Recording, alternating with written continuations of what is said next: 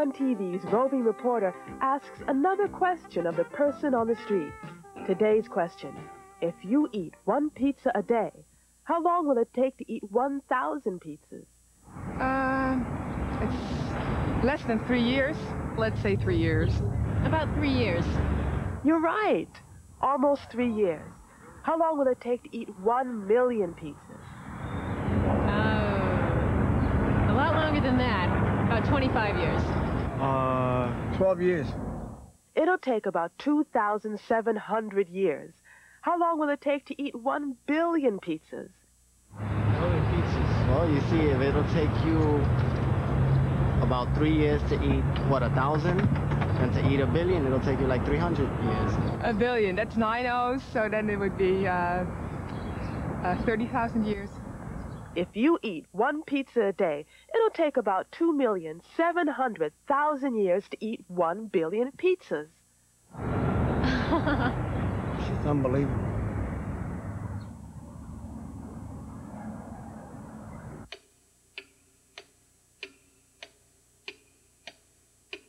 $1 billion. 1 billion is 1,000 million. 1 million seconds is only about 11½ days. But 1 billion seconds is almost 52 years. 1 billion. This is the Michigan Stadium, the largest college-owned football edifice in the world. On autumn Saturday afternoons, 101,701 fans gather here to cheer on their team.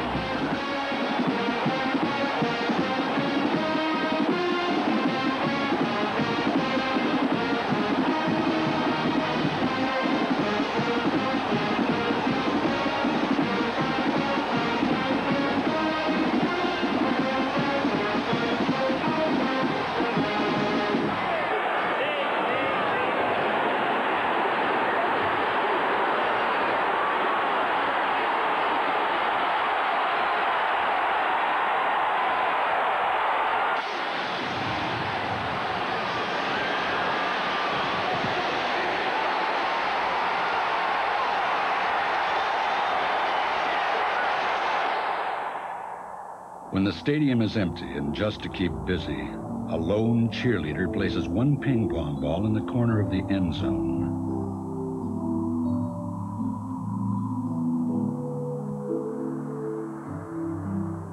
Do you know how many ping pong balls it would take to fill the Michigan Stadium to the top?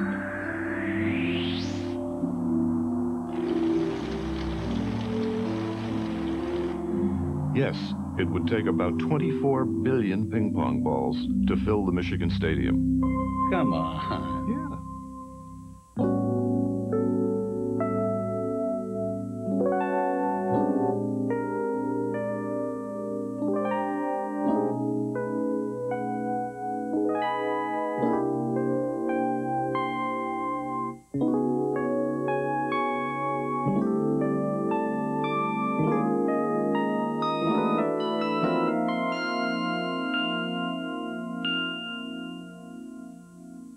Producers, they weren't very pleased. Look, I don't think it's too much to ask that they put fresh flowers in my dressing room every day. Do you? No, but it isn't up to me. Look, are they going to put fresh flowers in my dressing room?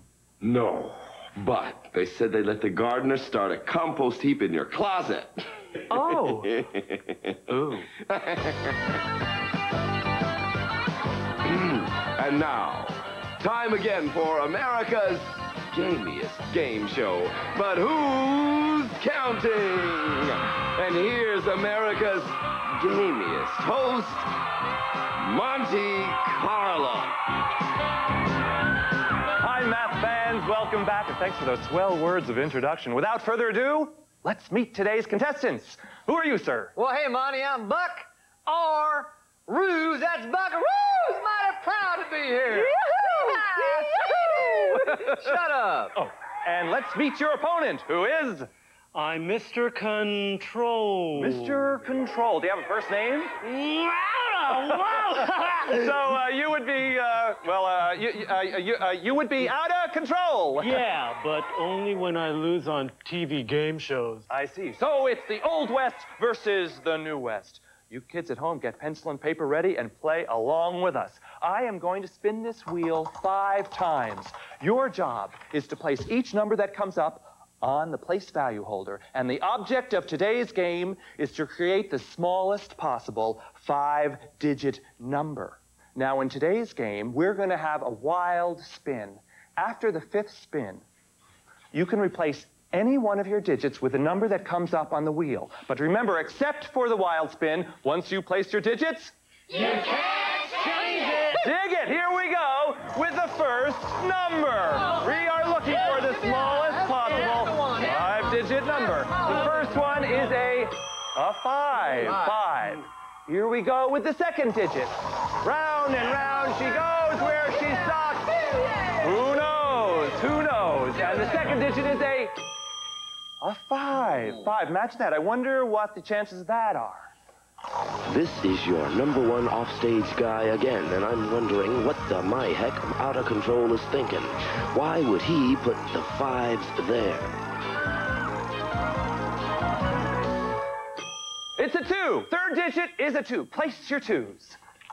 Buckaroos has figured the chance of getting a 0 or a 1 are not good, and has elected to put his 2 in the 10,000s place. He has assured himself of a pretty low number. 4. Fourth digit is a 4. Place your 4s. Out of control is still gambling that he can get a number less than 2. Let's see if his thinking will pay off. 3. The 5th digit is a 3. All right. This is the moment we find out if this has been a wheel of fortune or a dial of disaster. This is the wild spin. If you decide you want to replace one of your digits, pull it off now. Mr. Control removed the 3, hoping that a smaller number will come up. Buckaroos is playing it safe and replacing one of the 5s. 0. It's a 0. Place your 0. Okay, let's see who has the smaller 5-digit number, Mr. Roos. Well, Monty, that was one wild spin, but heck, I tamed it. I got 24,053. 24,053. Woohoo! Yeah. Woohoo! Shut up. Oh, and Mr. Control. Monty, I've got 2,455. 2,455. An incredible gamble by Mr. Out of Control, and it has paid off in one of the most dramatic finishes these tired old game show eyes have ever seen. Mr. Control has pulled victory from the jaws of defeat. It was a great game, but Great Scott, time is up, and we gotta be off. Congratulations to you both. To our runner-up goes an air-cooled round of Swiss cheese, and to our winner, a popsicle, a mobsicle, and a pizzicle. Yeah. That's it for now. Beam us up, Scotty, and may the math be with you. Bye-bye.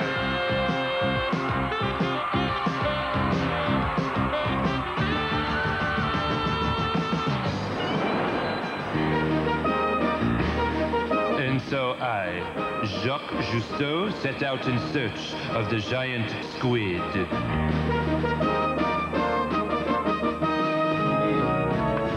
So now reading. The ocean floor is 28 meters, sir. Très bien, très bien. And the rate of speed. Due west at 20 knots, sir. Excellent. Perhaps now is the moment we have all been waiting for. You mean? Yes. The moment we turn off that obnoxious music. Oh. A little bit of that goes a long way. Excuse me, Mon Capitan. It's my first voyage, and I was just wondering. Yes, my friend. According to my calculations, we're very close to an iceberg. How close are we? 10 centimeters. 10 centimeters. Sacre bleu, engines for reverse! Secure the hatches! Stop the ballast! Louis Pasteur! Hold the mail! Hold on, everybody, this will not be fun. Now, let me see this iceberg face to face. Something is fishy. Something is très fishy. Monsieur Navigator, where is this iceberg? Oh. It's exactly 10 centimeters away, Mon Capitan. Are you sure of this? I'm positive. Come, look. See? This X on the map represents the ship. That's us. Then I found this triangle. That represents the iceberg. So I took this meter stick and I measured the distance from the X to the triangle, and it measured exactly 10 centimeters. Take a look at for yourself. But monsieur, 1 centimeter on a map does not represent 1 centimeter in the real world. It doesn't? Of course it does not. If 1 centimeter on a map represented 1 centimeter in the real world, then the map would have to be as big as the area it was mapping. A map of New Jersey would have to be as big as New Jersey. Try to fit that in your glove compartment. I don't drive, thank you. Now, on this particular map, we have a scale of 1 centimeter to 10 kilometers. This means that 1 centimeter on a map represents 10 kilometers on the high seas. Which means that when the meter stick reads 10 centimeters... We have to do a calculation. If 1 centimeter represents 10 kilometers, then 10 centimeters represents 10 times 10 kilometers, which is...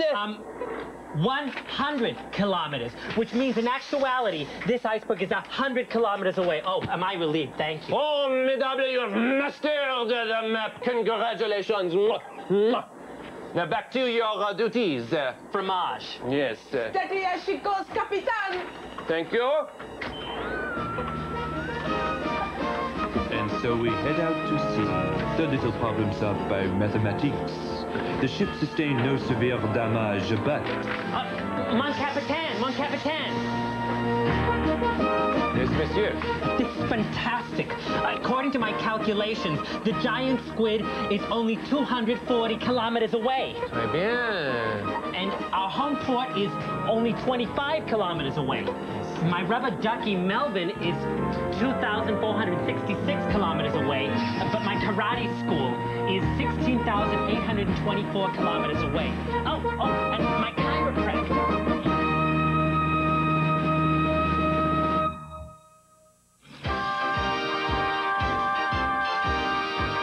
The story you are about to see is a fib, but it's short. The names are made up, but the problems are real. It was Wednesday, 4:47 p.m., and already baseball fans were talking about the distinct possibility of the Yankees and the Mets getting set to play a Subway Series next fall. Why anyone would want to play baseball in a Subway was beyond me, but New Yorkers are weird. I was working the day watch out of Mathnet. My partner is George Frankley. The captain is Joe Greco. My name is Monday. I'm a mathematician.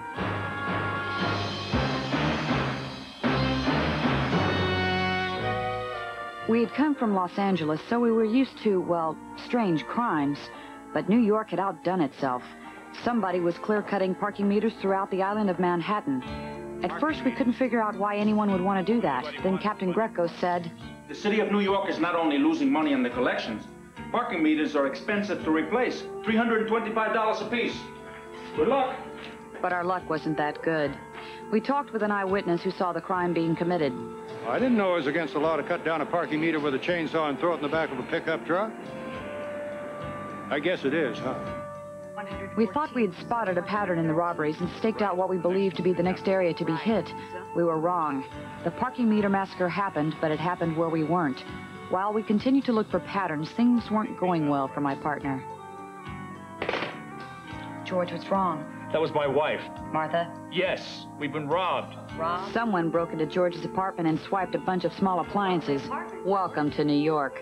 We learned that a number of apartments in George's building had been robbed, and the goods were put in a small van. Not much to go on, and we didn't have time to work on it anyway. We were after the parking meter robber. Suddenly, we got a break. Mathnet, frankly. Who? Why? When? Where? We'll be right there. Partner, maybe my luck is changing. That was a man named Modoc, Blondes Modoc, and he just saw something interesting.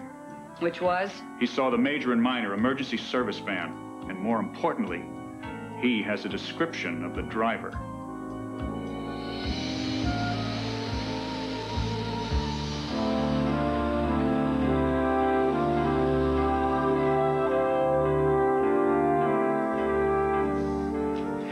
What seems to be the problem? This isn't my dress. My dress was silk. This is cotton. According to the ticket, this is your dress. That's $20. $20? Hey, it costs a lot to clean a silk dress. But this is cotton. I thought you said your dress was silk. I did. But this dress is ugly. What's this design? Looks like the back of a pig. Now I know you're crazy. Everyone knows you can't turn a silk dress into a sow's rear. Next. Hi, I'm George Franklin, Mathnet. This is my partner, Kate. Monday. Mathnet. Lance Modoc, dry cleaner. You said you saw the major and minor appliance van.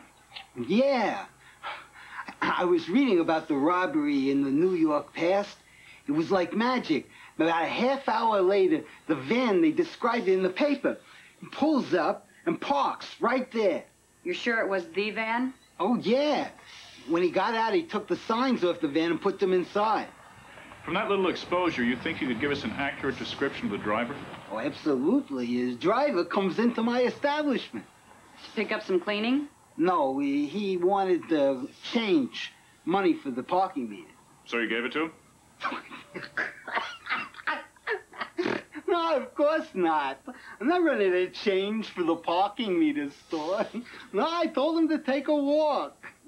And so he says to me, oh, I forget. I have some change in the van. So he leaves. Will you describe him to us? George took the description of the van's driver from Blonde's Modoc. We would have the crack artist from the NYPD do a rendering and then distribute it. It was a long shot, but when you're solving a difficult problem, sometimes you've got to use many tools. Thanks very much, Mr. Modoc. You've been a big help. Anytime. It's always a pleasure to help a mathematician. Excuse me. Looks like the ever-vigilant traffic department is on the ball. It's nice to know that criminals can't get away with over-parking. Thursday, 9:43 a.m., and I was anxious to talk to Benny Pill and find what he found. Good morning, team. Hi, Kate. Morning, Fard. How are you, Benny? I'm okay. I was up all night following our bureaucrat, Mr. Moose, the parking meter maven. This your report? Right. I was just eyeballing it, Kate. My, what a busy little bee. Yeah, I didn't want to get too close. I didn't want to look suspicious. Uh-huh.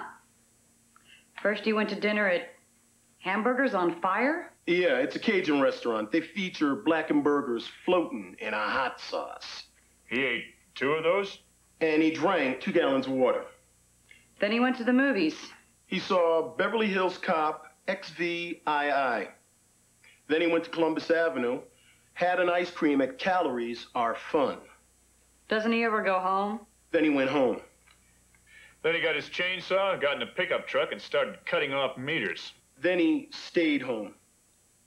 He didn't go out again? Nope, he went Betty by. I watched that building all night long.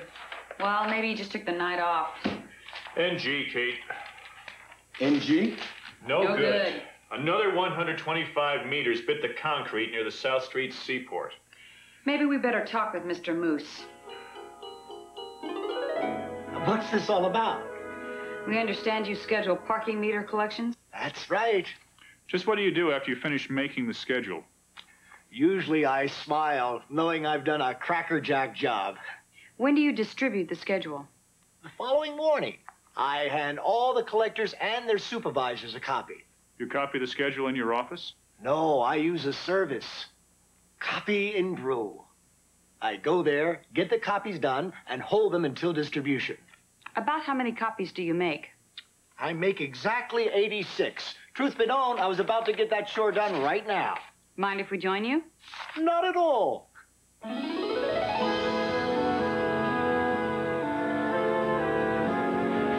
Same number again, Mr. Moose? Yes, Peter, 86. 86 it is.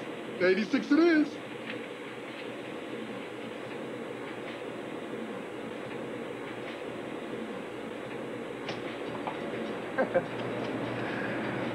You like the copy business, Mr. Pickwick? Oh, yes. Of course, It isn't very original. Copy person's joke. Copy person's joke. Uh-huh. Tell it a lot, do you? Oh, sure. Of course, at conventions, it can get pretty tired. Pretty tired. They have copy persons conventions? You bet. I just got back from one a month ago in Walla Walla. Walla Walla. I'd like to use your joke. You know, about copying not being very original. If you won't mind. Be my guest. Be my guest. Here you go, Mr. Moose. 86.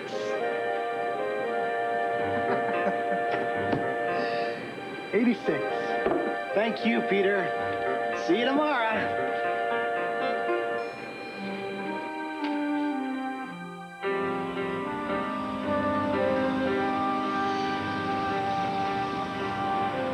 Notice anything funny in there? You mean besides Peter Pickwick? I mean about the copy machine. What about it? I looked at the counter. You know the gadget that tells how many copies it makes? Yes, 86, right? No, it registered 87. One extra. Peter Pickwick may be our crook. Maybe our crook. Let's put a tail on him. Put a tail on him.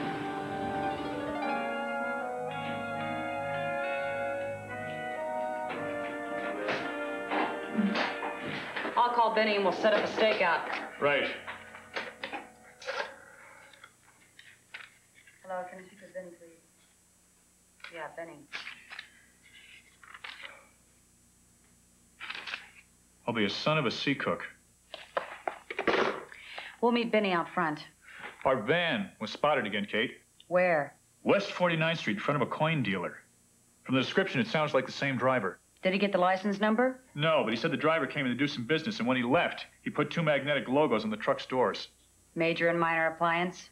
Exactly. We'll catch him, Pard. We'll get your stuff back. I hope so. I'm getting tired of watching TV through binoculars. How's that? Oh, I use Martha's opera glasses and look across the alley at my neighbor's set. Doesn't that bother your neighbor? Well, it didn't seem to, until last night when I yelled across and asked him to turn the volume up. Let's get going. We don't want to keep Peter Pickwick waiting. Waiting.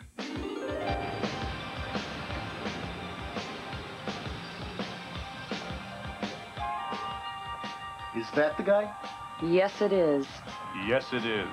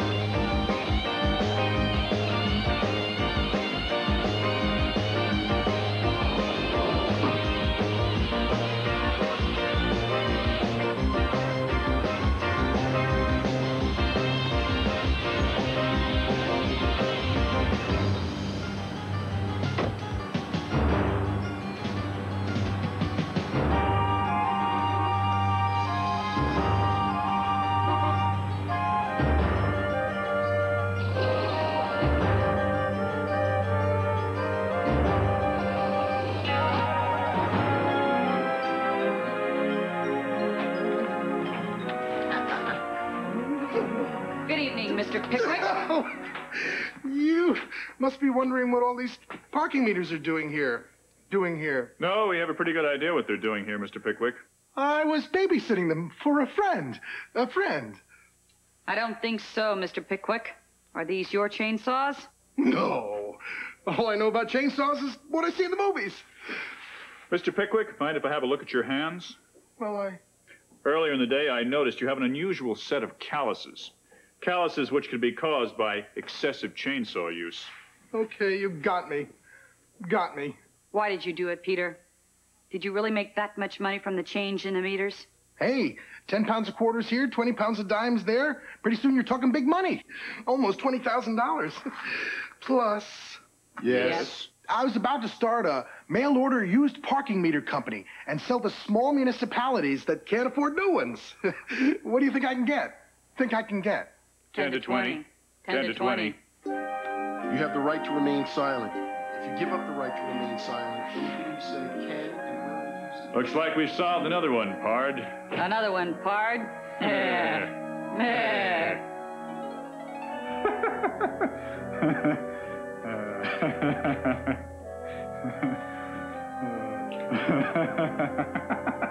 Want to share a good joke with a partner?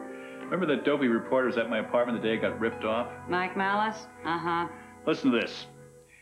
One of the coins was a two-headed George Washington quarter. It was misstamped at the Denver Mint in 1932, and the coin gives the impression that it features both the father and the mother of our country on it. The coin is worth $500,000. Pretty funny, huh? Those coins weren't valuable. Where would Mike Malice get an idea like that? I don't know. You put him on? I put him on. George, you're a caution. Yeah, I guess. Hello, Mathnetters. Hello, Captain Greco. Hi, Captain. Don't tell us. You've got another case for us already. Not another case, Kate. The same case. What do you mean? A parking meter just got knocked over on 25th and Madison. Maybe you arrested the wrong guy. The wrong guy.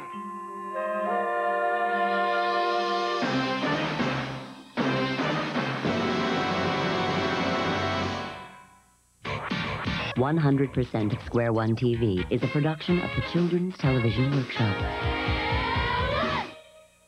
For a